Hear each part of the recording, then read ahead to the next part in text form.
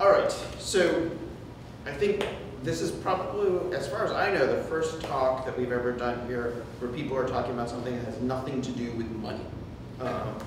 And so what I've kind of been looking at and working on for about the last 4 months is using the cryptographic primitives that make up Bitcoin as a design pattern for something completely different. Because I see a problem that Bitcoin, that needs a solution, and that Bitcoin is a really good, Bitcoin as a concept, as a conceptual framework, as an engineering sort of diagram of what you need to build is a really powerful way of solving that problem. And so that problem is in the supply chain. So Bitcoin is an implementation, or the sort of goals of Bitcoin is to implement these ideas, a trustless cryptocurrency, a platform for various crypto anarchy ideas, and the world's most expensive timestamping system. But Bitcoin is also probably represents a massive breakthrough in these 3 ideas. For machine readable identifiers and credentials, and I'll get into a little bit more about what I mean by that. For a verifiable directed acyclic graph. So I'm going to call them DAGs for the rest of the, and DAGs are a data structure that you start seeing that, you see in lots of different places. Git is a famous example of a directed acyclic graph data structure. And my sort of hypothesis is that there are a lot of problems in the world that are actually shaped like directed acyclic graphs. And also Bitcoin is a great platform for a system that can replicate data all over the world under significant duress, as long as it's not a lot of data.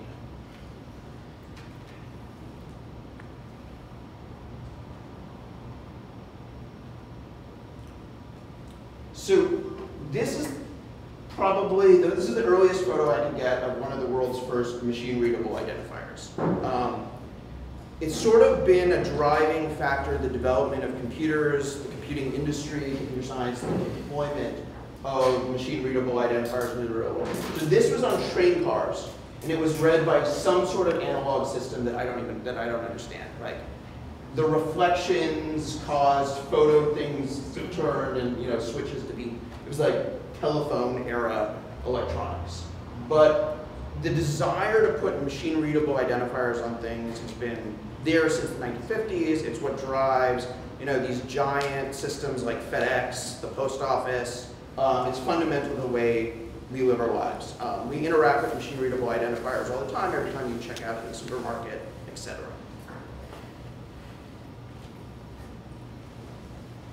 But for a variety of reasons, machine readable identifiers have never actually lived up to the promise of what people have wanted them to do, which is allow them to understand the way in which their systems are actually working in real time in the real world. You end up with a database somewhere. Somebody builds a relational database, and that machine readable identifier is a pointer into that database, and if you don't have access to that database, that machine readable identifier is completely worthless to you. And so everything we buy, the water bottles we have barcodes on them. Do we get any value out of those barcodes at all? No, they stop being valuable the minute we left the supermarket.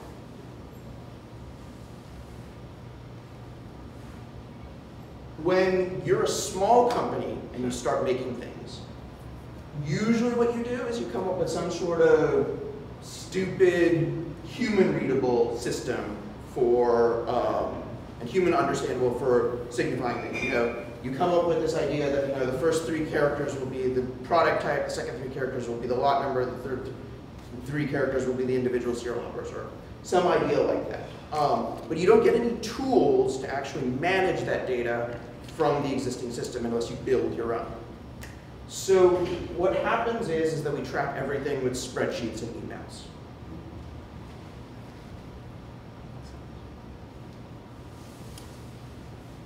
What Bitcoin looks a lot like is like those, what paper wallets, what Bitcoin addresses actually look a lot like is these machine readable identifier systems.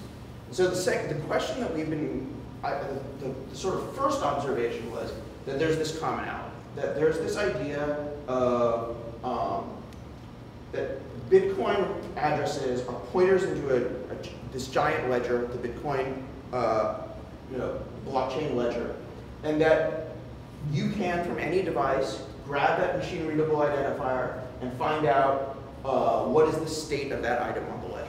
And so I thought that was a really cool property.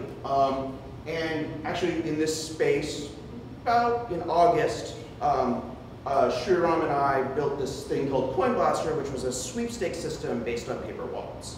And that was kind of an inspiration for where we could go next.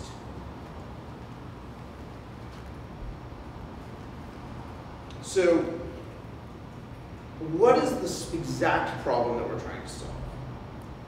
The world of the supply chain is like a directed acyclic graph, and it's filled with adversaries.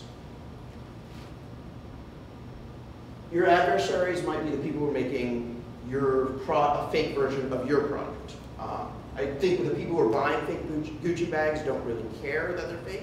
In fact, they probably are happy about the price that they're getting for something that looks real, but I don't think Gucci is very happy about it. And you are actually facing, Gucci has been facing a fairly sophisticated adversary.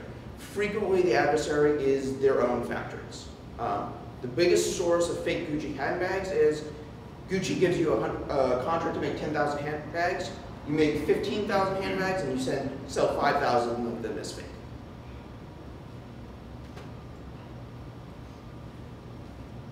Pharmaceuticals are even bigger problem. There are fake products, there are diluted products everywhere. The estimate is that in China, fake pharmaceuticals kill 300,000 people a year.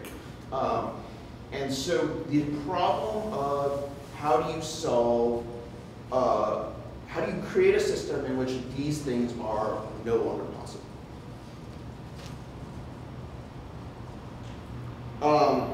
This is yet another example of how fake things get into the world. You have this military helicopter, and you have had all of these Department of Defense reports saying that they cannot stop the flow of fake electronic components into these very expensive pieces of weaponry, and it decreases their performance, it causes them to fail, and I think many people have had the experience of, you buy something from Amazon, it looks like the real product, but it doesn't really work that well. And you look at the reviews, and the reviews say that this is, it's all 5 stars, and you're like, why does mine suck? And the reality is that every single supply chain faces people who are in the middle of them who have every incentive to introduce fake goods into the supply chain. So this is kind of like a little block diagram of how a modern supply chain works. So you'll have component manufacturers going to product manufacturers, who might go to assemblies, manufacturers, distributors. So it's a multi-party system, and in many cases, none of these are the same company. In fact, if you are the product manufacturer, you might not touch the product that you make at any stage of the process. Will entirely be handled. So like all of this stuff that gets built, as a result of Kickstarter projects and stuff like that, that's the modern way of manufacturing things. You go to a company in China, that company in China sources the parts, it assembles the products, it goes to a third-party logistics company, that third-party logistics company ships it to your customer. You never touch the goods, but you're expected to ensure quality for your customers.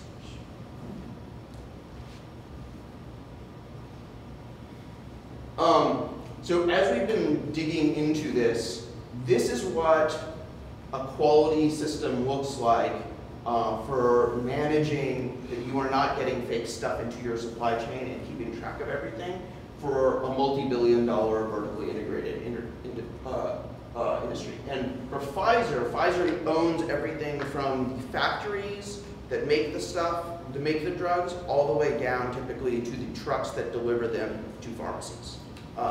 And so they've been able to build this immensely complex system where they have a server infrastructure that's sitting in the middle. That server infrastructure in the middle talks to everything all over the world. And so no drug can move, nothing gets manufactured without talking to that thing. And that's why they're able to a certain extent, fight the scourge of fake Viagra. And that's more or less what the motivating factor is for why all of this exists, is they were motivated to solve this problem in this incredibly complex, expensive way, because they had the government coming down and screaming at them about fake Viagra.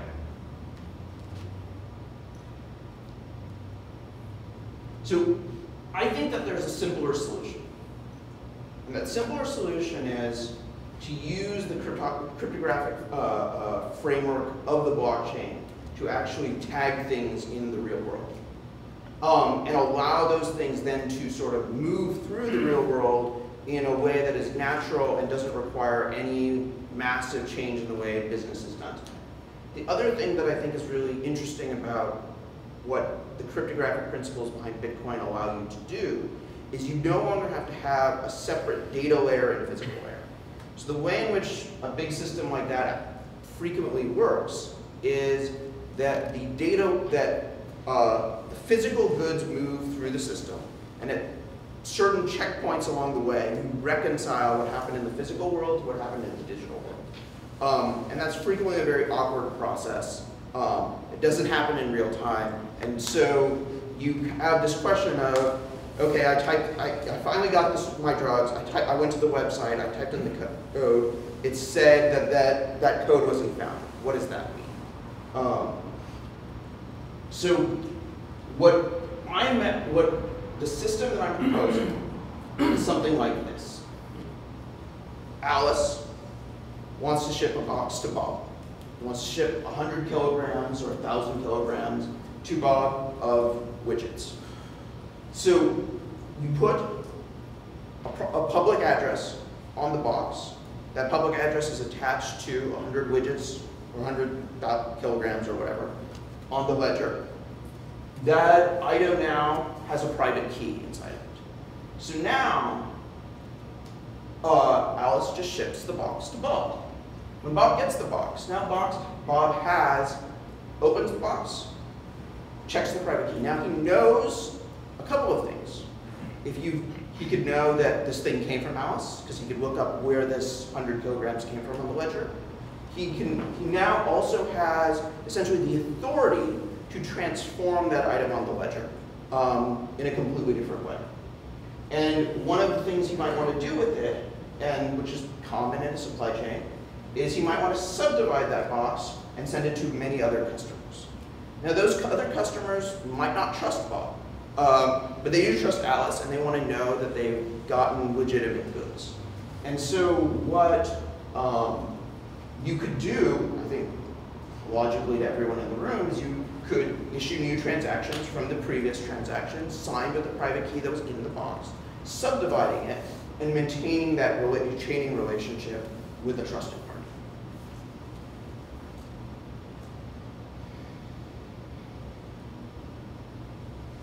So the advantage of a system like this is that it makes life very difficult for the bad guys in the middle. What the bad guys in the middle want to do is they want to take this system, they want to, what they want to do is they want to, let's say, they got 1,000 kilograms from Alice, they want to have 1,100 kilograms come out. They essentially want to institute something from a fake manufacturer and integrate it into the supply chain. And that's how, going all the way back, that fake part gets in that giant helicopter.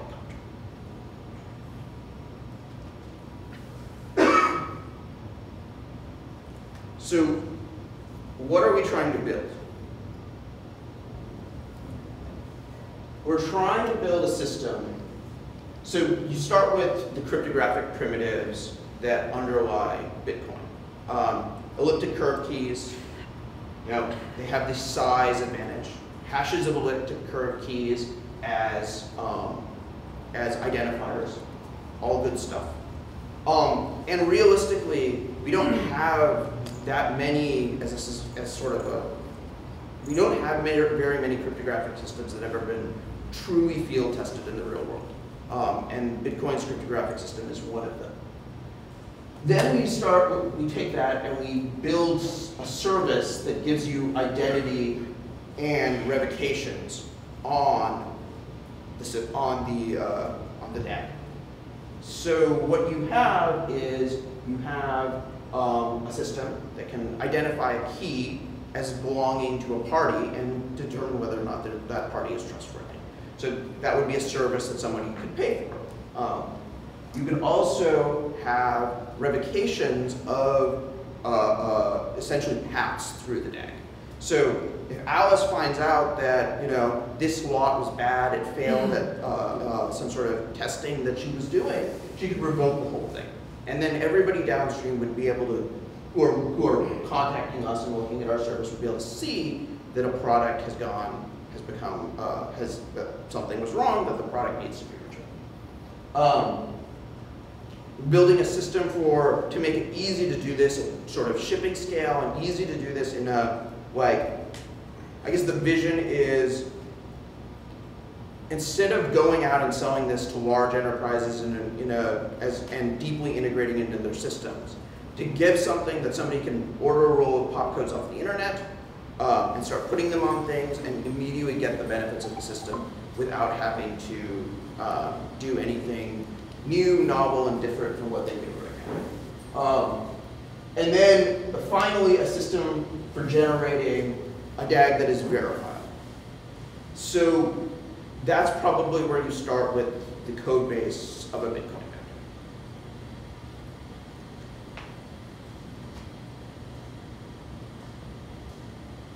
So I think that this is sort of in many ways, this seems like the kind of idea that has been sort of floated and rejected in the space of Bitcoin over the last 5 years.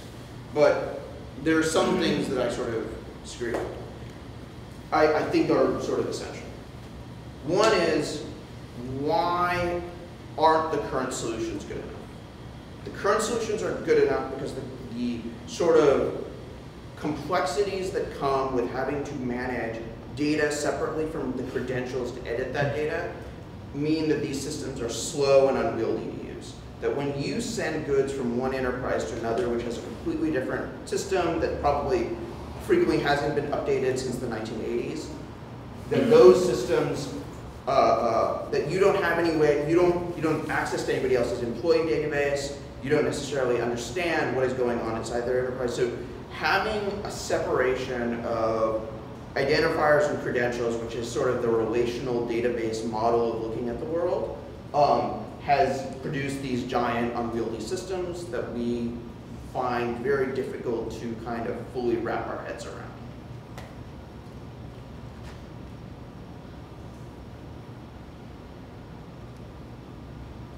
There are more problems than I think just the supply chain that have this shape. I think in a lot of ways, authenticating, distributing resources all have this shape. And if they have this shape, we can use some of the technologies that have sort of come up through the Bitcoin world to make these problems simpler and solve them in a robust way. From what I've been able to figure out just sort of investigating this space, I run into this company called GuardTime, which is an Estonian company. And they got started in 2007, and all they do is they generate hash trees. They generate hash trees as a service for different companies. And mostly they do it so that you can audit your cloud. And as far as I've been able to tell, they've got $50 million in revenue from hash trees as a service. So being able to structure and store data like this is an incredibly powerful business beyond just the bounds of what we think about in Bitcoin.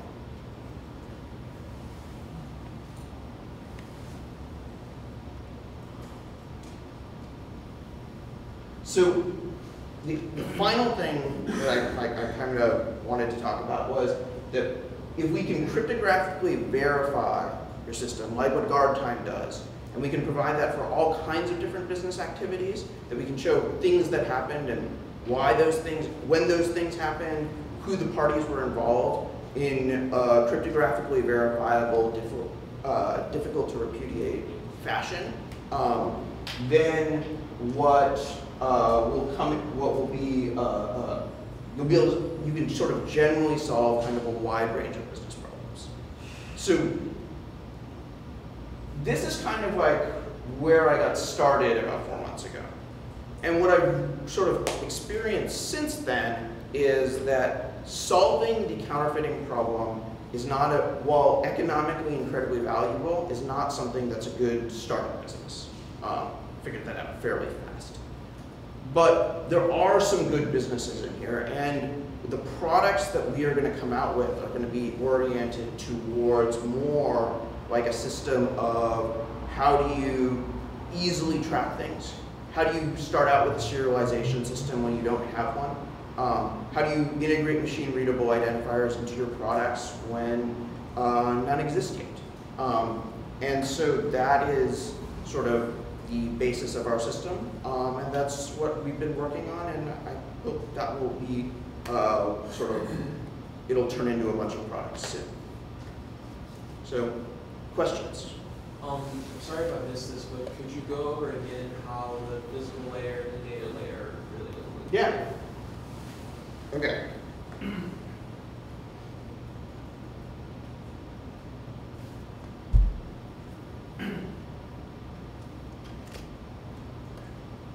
All right. So imagine that you, instead of having our system, you have a traditional serial number system. So it means that inside your company, you stick a label or an RFID tag on your product, and you ship it to the next person down the line. So that person down the line now can register that they've got that item, but they can't transform it meaningfully. And so what we're actually proposing to do is, instead of having just sending the identifier, you send the identifier in a private key. And that private key essentially proves that you physically received the package. And that now you can, because you physically received the package, you can manipulate the data that represents that package in a way that maintains the chain of trust all the way back to its origin. So is the private key then somehow embedded inside a box? Or? Yeah. So tamper-evident packaging has been this sort of like well-established thing. The problem has always been that we're relatively good at doing tamper-evident packaging. We're relatively bad at attaching any sort of identifier to that packaging or putting it in that tamper-evident system that can then be sort of moved between enterprises and between companies. So why are you choosing a blockchain to do this instead of like a traditional database? So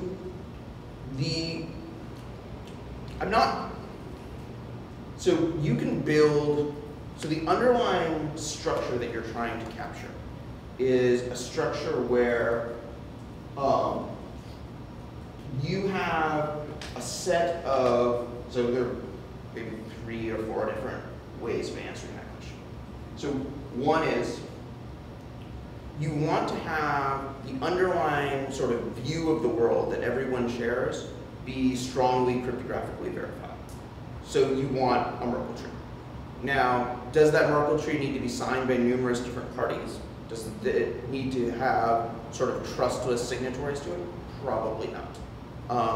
But you can imagine a world where maybe that might have an application. You can imagine a world that it doesn't. The thing that is harder to model inside databases is row-by-row cryptographic permissions. And that's basically the property that I really want, which is I want the ability to edit that row on the database be tied to slowly the possession of a private key. And you can implement that on top of a relational database, and you can implement that on top of a variety of other data structures. It's probably a reasonable place to start as a blockchain, and probably not where we're going to end up. Yeah. So what blockchain are you going to be using? So where I've been starting coding is with BTCD's, the Conformals BTCD library. that's a relatively easy piece of blockchain implementation of a blockchain that's relatively easy to start modifying and adding whatever it is that you want. The way in which I've made this secure is I've simply added identity-based signatures to the blocks themselves. So that when you create a new block, that new block has to be signed by one of a set of parties. So is information like how much products houses sold and how much inventory bonds moved to public? So I'm not sure yet what the customer wants. It's relatively easy to encrypt and obfuscate that data in various ways.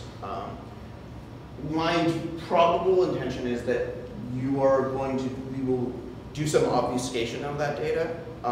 But if you have, for instance, an identifier, you'll be able to look up in a public place, especially to get to the sort of holy grail of the consumer can verify this. You essentially need to be operating in sort of a public sort of namespace, essentially.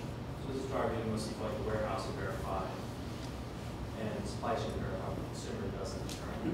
No, I think that eventually you get to the consumer verifying. I think the goal should be to build a system in which consumers can do their own verification, because in general, the consumer has the most at risk. They're the one who has to put the medicine in their body. They're the one who has to use the product. How do you revoke,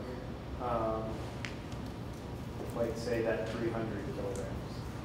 So, Because assuming you sent it off to somebody else, you sent the private key off with it. yes. Okay, so when you scan one of these codes, you're actually going to look for essentially two pieces of information. One is what is the functional equivalent to an unspent transaction output on the blockchain itself. And two, you're going to ask yourself, is this provenance chain intact? Does it begin and continue through trusted parties? So who's going to provide that information? The blockchain can provide you with the idea that this stuff has not been subdivided incorrectly. That 1,000 kilograms didn't turn into 1,001 kilograms. But you need some sort of additional data layer that tells you that this system, some sort of additional data layer that tells you that this originated through a trusted path. What you can do is you can break that trusted path on that other system that's essentially functioning like a certificate authority at any point along the chain. So if you trust the origin, if the certificate authority trusts the origin and the origin says that these codes that I issued contain invalid or harmful or recalled items, then you just break the chain. And so when you scan that, yes, you see that it has 300 kilograms in it. You also know that you can't trust it.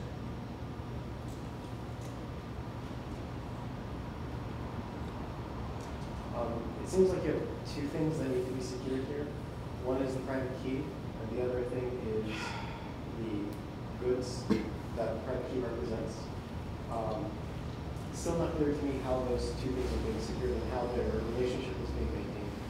So that is that's basically the flaw in the system. But the question is that flaw significant? So if you have, so how does that manifest? That manifests as I'm in the middle, I'm a distributor of goods. I've got I've gotten from the legitimate manufacturer 1,000 widgets.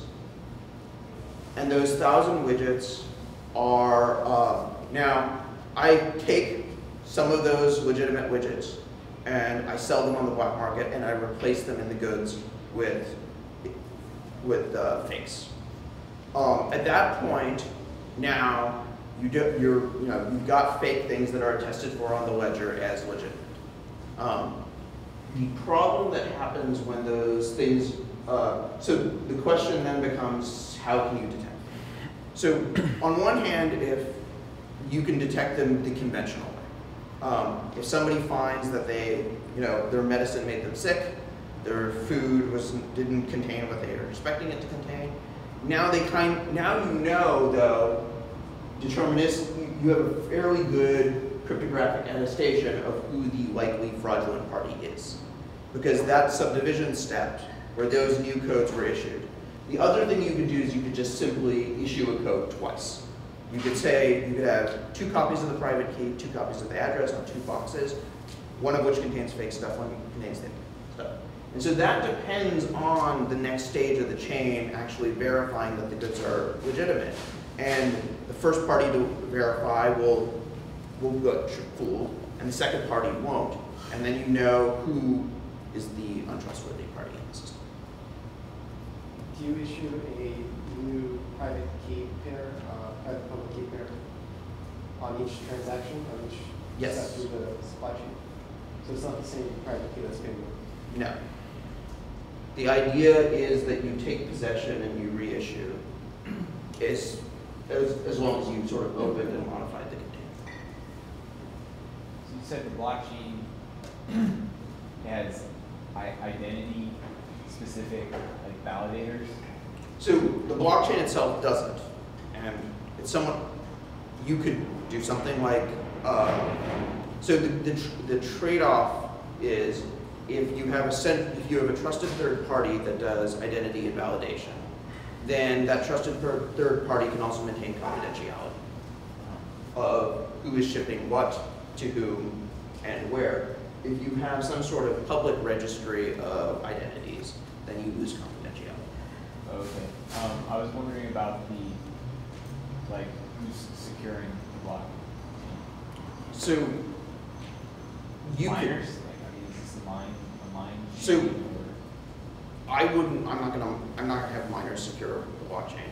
I don't think that there's So you're gonna offer like consensus as a service or something like yeah, that? essentially, or just we mine the blocks on the blockchain, or you could have like a trusted set of party. Like imagine the entire economy. Something like Hyperledger, right, where there's no miners. It's just like Yes, you could use something like you are all Hyperledger. of the validators. There are no untrusted validators, so it's like you don't need all of that overhead security overhead for a proof of work or something like that. Yep. Okay. Because Hyperledger sort of doesn't exist yet, the easiest thing to do is just have something that looks like a conventional Bitcoin blockchain and add a trusted set of signatures that have to be present in each block. Right. Okay. Any more questions?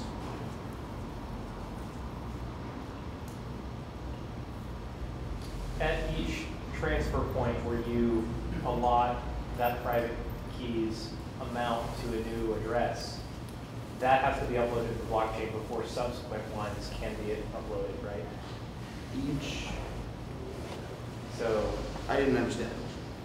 I'm a distributor and I send out my product to all the stores, and the stores like tag all of them. And then the person takes it home and scans it and uploads it to me, or like checks it to verify it. If the grocery store hadn't uploaded it yet in its weekly batch updates or whatever, you wouldn't be able to verify it at that point. It's true. Okay. Assuming that that was sort of the subdivision step, the grocery stores. What's the monetization model for all of this? So the monetization model for all of this comes next, and we've been working really hard on how you monetize a system like this. So there are 2 central problems. So one is if you can assume a system like this already exists, it can be monetized through the certificate authorities. So if you have a system like this and it already exists, the certificate authorities can essentially charge for trust and verification. The harder question is how do you create a system like this from scratch? And sort of, hopefully within the next couple of months I'll be able to show you something you can use that will be a way of creating a system like this from scratch.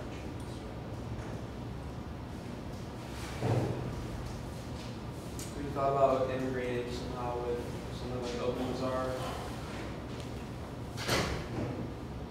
I mean, I can sort of see the utility for something like OpenBazaar. I've been thinking about it. Because this is exactly the kind of problem that that OpenBazaar is trying to solve, which is, while OpenBazaar kind of does have this sort of Silk Road aspects to it, it's also trying to sort of generally be a general e-commerce platform. And one of the challenges that will always be a problem for them is how do you know that for any e-commerce platform, even the big centralized ones, is how do you know what you are getting is authentic?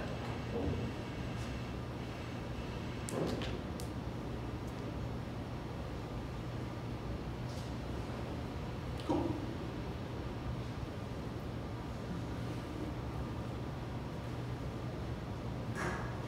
Yes. How do you get all the different parties to start using this? That is the problem that I'm trying to solve. And of which I have a number of ideas. Because it seems like you would have to start at the very back. So if the value so there are a bunch of other value propositions that are embedded in this system. It's not just the value proposition of anti-counterfeit. If you go back all the way to the notion of machine-readable identifiers, machine-readable identifiers have been appealing to a large number of people for a huge number of things. They've been appealing for tracking velocity, visibility, just sort of the current state of your system. And so one of the things that I think a system like what we're proposing can do is it can allow an enterprise, without having to invest in a specific set of tools that are specific to their supply chain, to start getting the benefits of a machine-readable identifier system without having to build it themselves. Okay, so can you explain one more time the example of somebody replacing goods with counterfeit goods and the customer receiving those goods? How does this system help them identify who the culprit, where is the problem occurring? Okay, so the risk is at the subdivision step. So if you have fraudulent goods introduced into the system, the primary vector in which fraudulent goods are introduced into the system are at a step where the goods are transformed or replaced or subdivided. So at that subdivision step, you have a transfer between keys. So you transfer from an incoming set of keys to an outgoing set of keys. That outgoing set of keys allows you to, so now you're talking about a system where a situation where in those outgoing keys, fraudulent goods are discovered.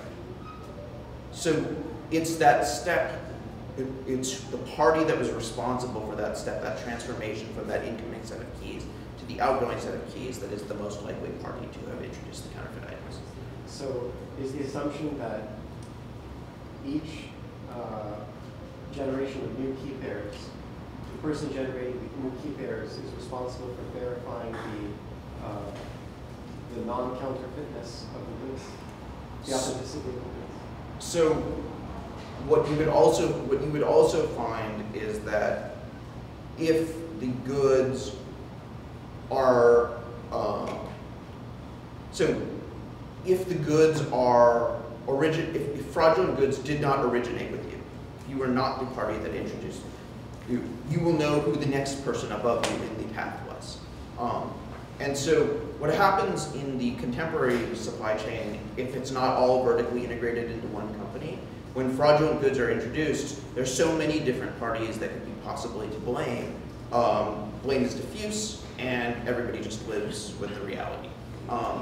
The idea is that in this system, responsibility would be constrained to a single path through the tree, and you would most likely be able to eventually identify who the malicious party is. Well, if you have even two I mean, they would each point the finger at each other, and then you're stuck. So if you have two and they would each point the finger at each other, it's sort of, the assumption is that, so you have two parties, their relationship is vertical to each other. So one is above, the other one is below. So there is some sort of ultimate source of trust, which is the original manufacturer who you trust. The parties that you move through, those parties then are relaying the trusted goods. And somewhere in that system there is usually to sort of a fan out from each level to the level below them. So the question, so if you are seeing fraudulent goods at one level of the fan out, that would imply that that level of the fan out is where the. You can also spot it with after that analysis, people would say, I got a bad good, and every time people say that, we all kind of share this with public key, the good I got, it obviously is fake. And see where at what point it was all in the same batch. If it were 1,000 to 3, 2, or 5. As a practical matter, what you've generated is a data trail that people can work with, where no data trail exists today. How often does this sort of fraud happen? So, how often does this sort of fraud happen? So, if you're in the United States, depending on what you're using, so we encounter this kind of fraud all the time in our lives, in products that don't work as they're supposed to, as things that are mislabeled, or where something that is of higher cost is sold, or something that is lower cost is sold as something that's higher cost. You might encounter this problem in the supermarket. You may or may not encounter this problem in a hospital or a pharmacy. Isn't that primarily caused by dilution and not replacement in kind? So, both. So dilution is something that the system does an extremely good job of, because the way in which dilution works is you have some trusted party, it has trusted inputs, so you know that they're getting drugs from a pharmaceutical company, and you trust the outputs. But because the quantities of the inputs are not related to the quantities of the outputs in most systems that exist today, you have an incredible incentive to dilute, to produce more output than you had in. You actually had a number in your slide. It said 5% of like whatever that was, Yes. $1 trillion pharmaceutical global market or something, right? So yeah, so like the reality is that we encounter this problem in our lives here. If you live in a society of weaker institutions and less sort of powerful state forces to police these systems, then you encounter these problems in a far more serious way. 20 to 30% of drugs in India, 20 to 30% of drugs in China, fake, fake goods and services.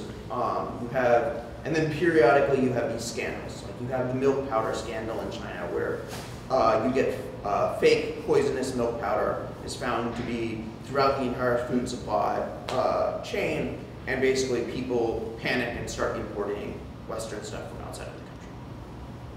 When something like that happens with a system like this, of course people just pour into the data and try to find commonalities. So, This information yes. analyzed and possibly discover the culprit that way. Yeah. You would find the culprit relatively quickly because you would know who was diluting there. It's sort of similar like when a crowd sale or something, and you can see on all the forums, people tracking their individual calling and seeing where it went. Yep. It's definitely a function that works. Casey? Zaki, I have a random thought. I don't know if anyone's thought about this. That could it be that this would foster speedy delivery as well? Because you could imagine maybe a sort of an Uber or Lyft kind of service which would handle delivery at a certain size. So, so there's a couple of places in which this is sort of a relevant concept. One is so this goes back to the need, what are the benefits of machine readable identifiers just generally? So you run your Kickstarter campaign, you've developed a product, you have all of these third parties that are moving your goods around for you. And as you move them around, you don't actually have a great deal of insight into what the velocity is or how quickly your customers are getting satisfied. You might just get emails, and you're going to be spending day in and day out tracking that reality. A system of easy-to-use, machine-readable identifiers solves that problem for you. And then you can imagine a society where more sophisticated services are built on top of something like this.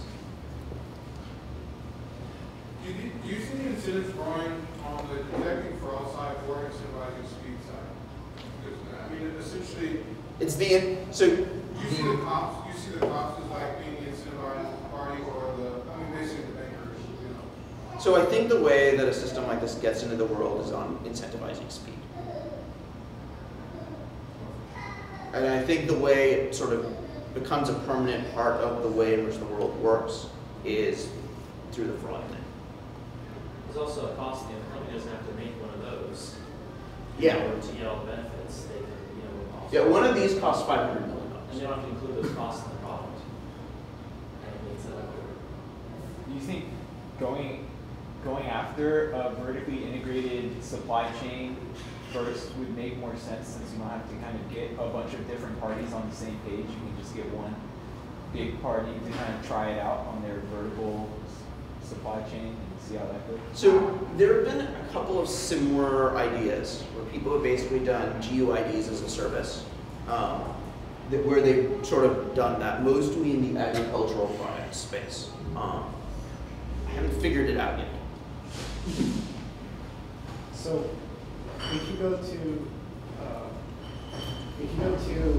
Pfizer with this idea, and Pfizer is like, wow, this is a brilliant idea, we totally want to do it. Why won't they just do it themselves, since they have that $500 million to spend on this other core services?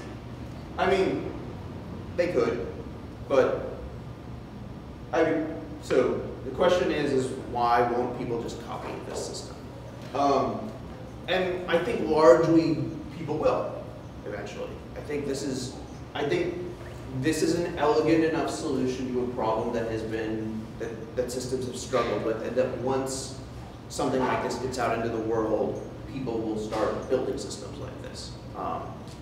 I think that as a company, you can build a fairly nice competitive moat around your technology. But eventually this will be how data is managed across large physical systems. Isn't there a network effect aspect? It's better if you're on the same system as your vendors and suppliers. Yep. There is a network effect system. There's advantages to everybody relying on common systems of trust. Yeah, I mean, the revoking thing has to have the same CA. Yes. So if you type a given vertical through the system, you need to use a common system. Whether or not that vertical is you own everything and therefore everybody uses a common system, or everybody is trying to figure out how to compete in this marketplace and finds a common system that they can all use. Did you envision your effort going out 2-3 years? No, sorry. Yeah, sorry guys, we're really on borrowed time here. These questions are awesome. But Zaki, I apologize